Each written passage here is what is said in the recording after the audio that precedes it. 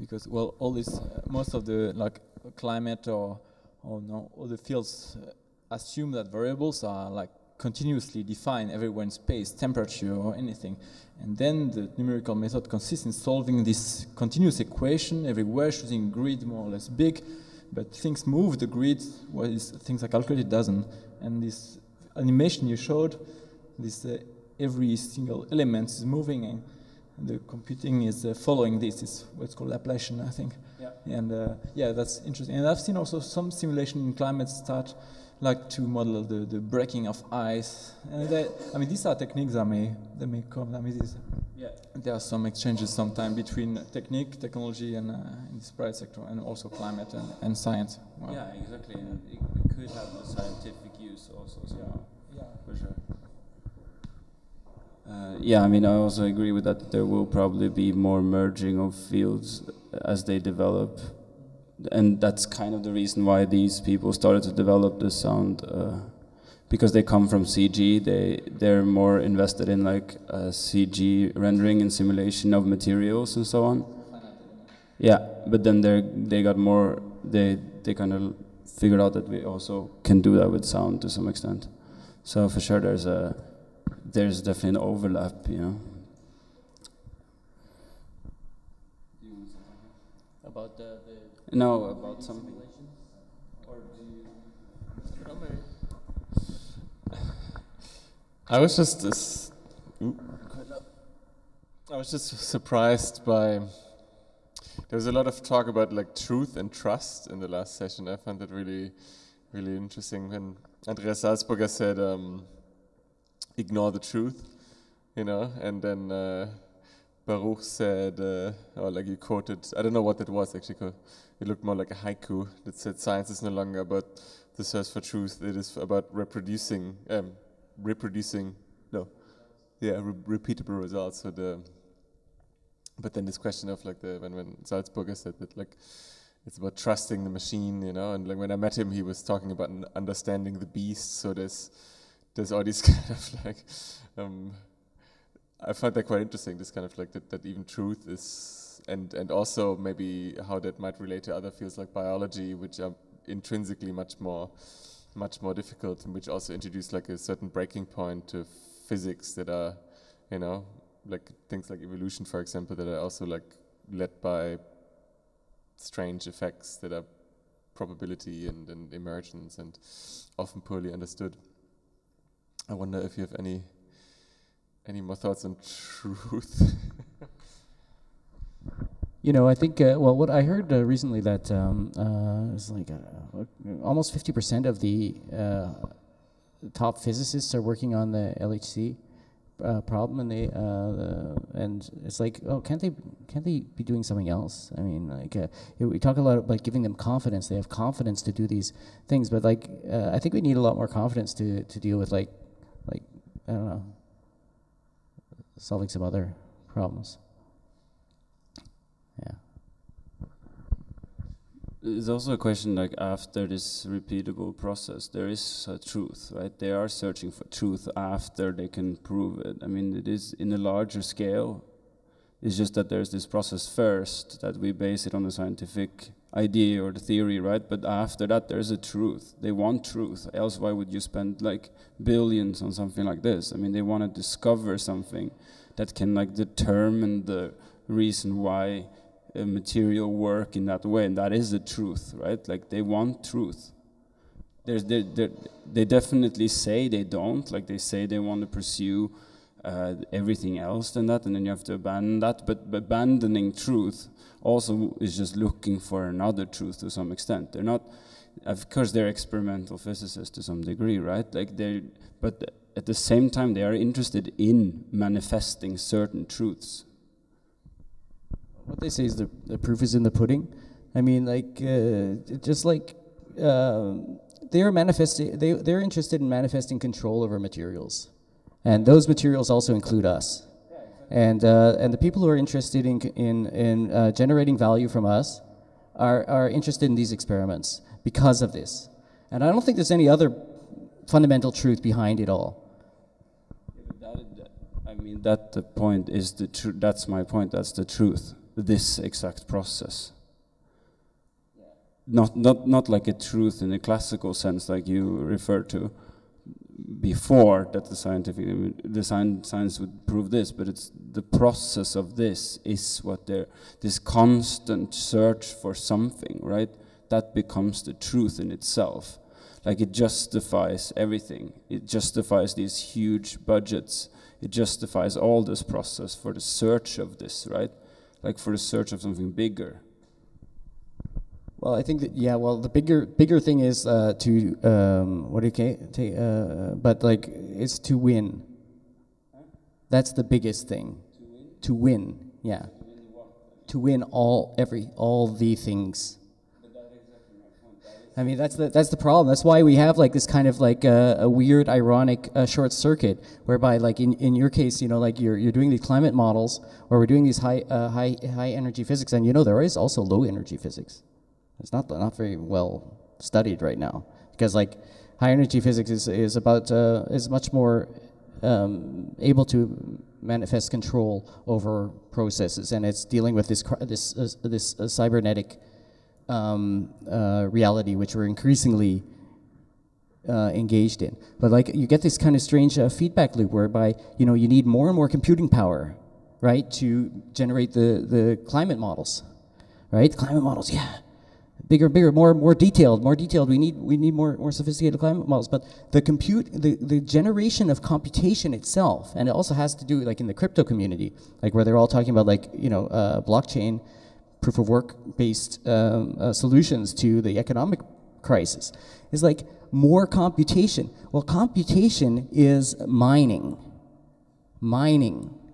It's real physical mining. It's digging stuff out of the ground under terrible conditions in a lot of cases, you know, and then polluting industries around mining, trying to refine the metals, and the unfair conditions in the assembly plants and everything else. And there's more and more of that, and more obsolescence in that. So there's like, so you're ruining the water tables, you're ruining generations of people's lives.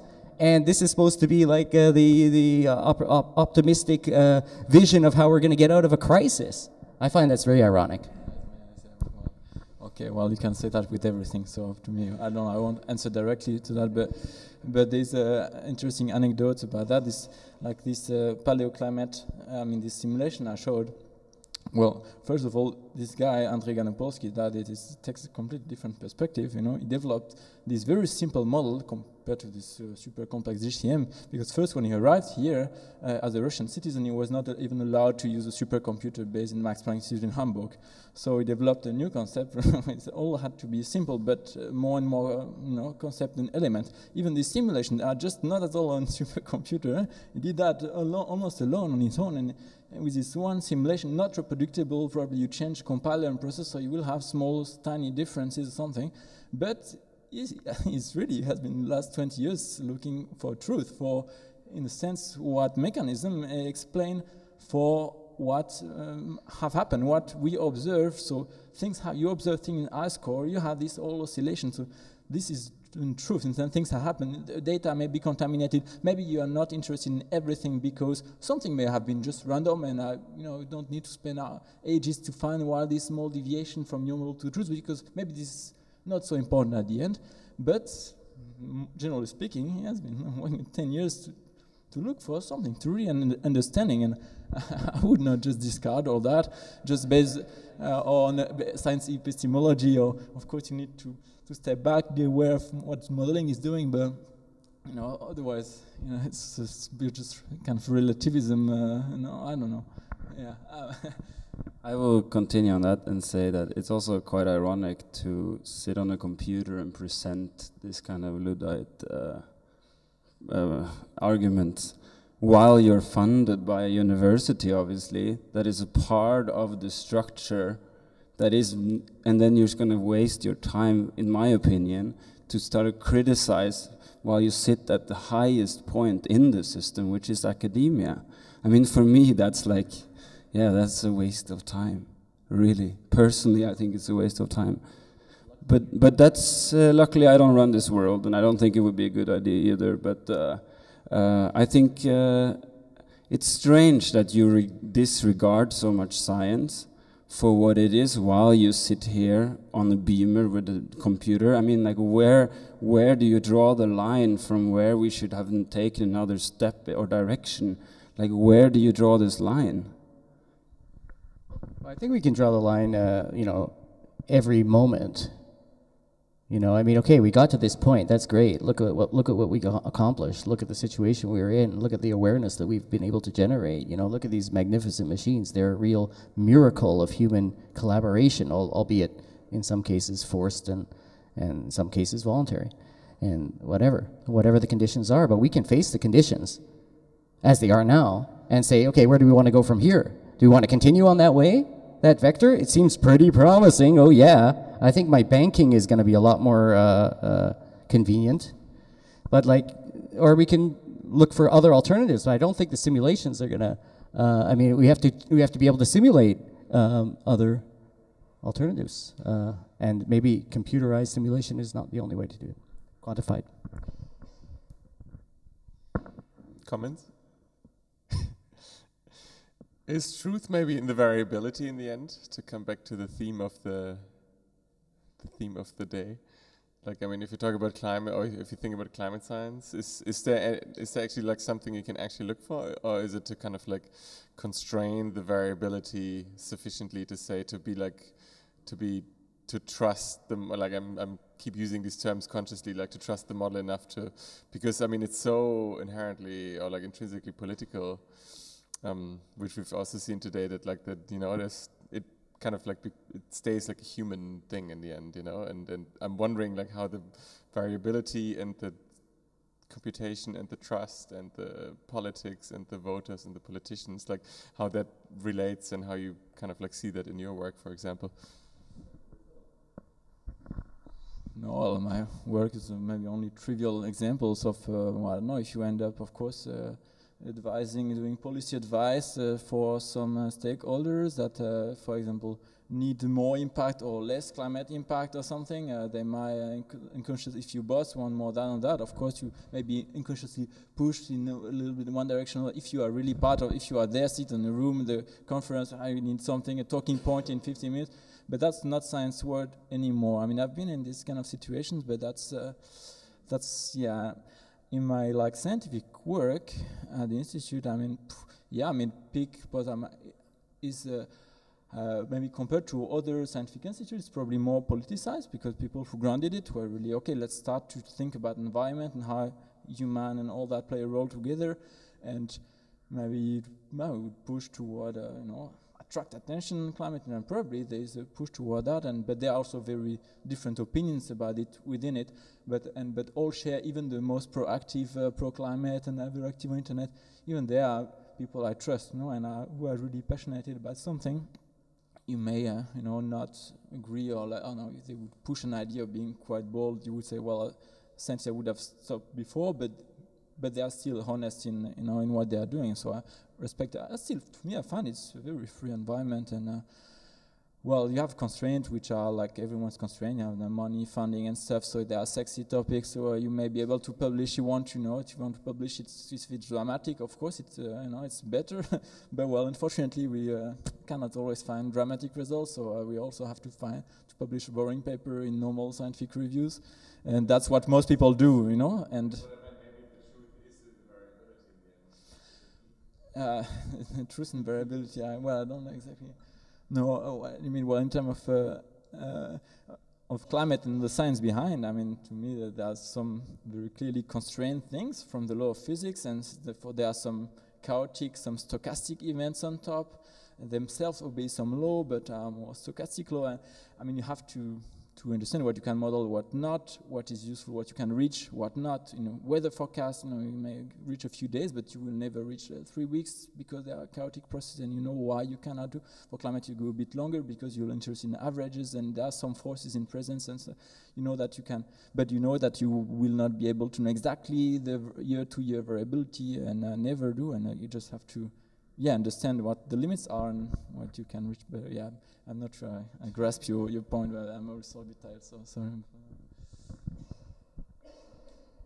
Well, I think I just mentioned it's also in the Brigitte Falkenberg and also in Nancy Cartwright's How the Laws of Physics Lie, which I mean, you know, I'm mentioning these books, which are, I mean, Brigitte Falkenberg is very respectful of quantum physics, but and Nancy Cartwright is controversial, but the idea is that, okay, variability, the particles that we are learning how they behave. They are very variable, and we understand certain aspects of them, and we use what we understand from those variables in order to make these computers work, for example, on the nanoscale. So there's a tension between the variable and the whatever tried and true.